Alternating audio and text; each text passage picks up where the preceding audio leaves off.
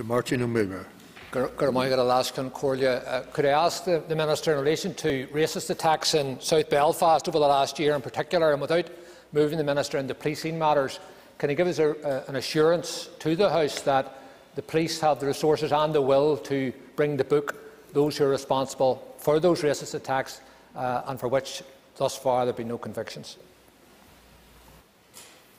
Well, certainly Mr Muilleoir raises a serious issue which features in a number of quarters for discussion, as he highlights the specific issue of dealing with an attack is an issue for the police and an operational matter, and I shall definitely not stray onto the Chief Constable's territory there. What we do see is good work being done. I mean, for example, the District Policing and Community Safety Partnership in South Belfast recently ran an Ending Hate Crime event.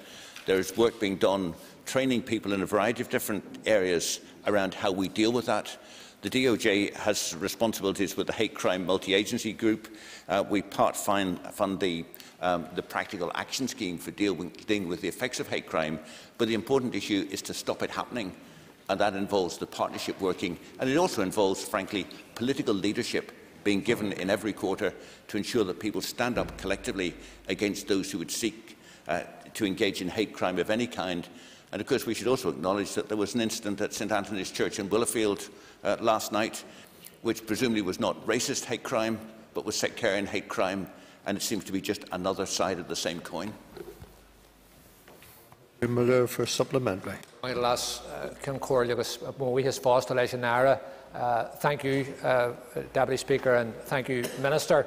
I want to, as I ask my supplementary, I think it's important to pay tribute to Anna Lowe, your representative in South Belfast, who's been borne the brunt of many of these racist attacks.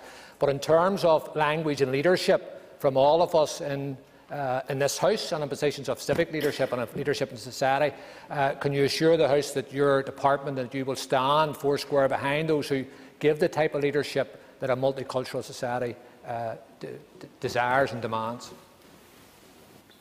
Well, I thank Mr Muilleoir for his tribute to Anna Lowe, although I suppose the reality is we should not be asking Anna Lowe or others from ethnic minorities to be standing up against racist hate crime.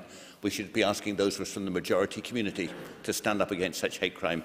Certainly the DOJ will continue to do the work because, for example, the community safety strategy includes elements which relate to hate crime, and the wider issues of partnership, particularly through PCSPs, through a variety of other issues, through seeing the agencies working better to tackle the reasons why hate crime appears to rise. All of those are issues which need elements of research, need elements of partnership working, and need a united single voice from this community that hate crime will not be tolerated, and that this House and the wider community will show the leadership it should show against such crimes. Mr.